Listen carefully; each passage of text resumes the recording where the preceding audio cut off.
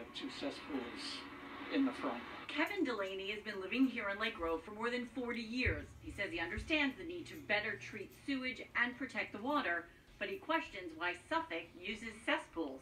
How about we get sewers that we're able to, everything just goes there, like Nassau County had. I mean, that's where I'm originally from. Go, Uncle Kevin! Bologna signed a bill banning the installation of new cesspools as the primary way of treating waste. Septic tanks will have to be used if they're not already installed. Environmentalists say cesspools cause nitrogen pollution, which damages the water quality here on Long Island. Not using cesspools means that we'll have less nitrogen and less pollutants going into groundwater and also into our marine water Lake environments and our lakes and streams and rivers. As of now, the new law only applies to homeowners and businesses that have to replace a failing cesspool. But there could be new policies put in place over the next couple of years.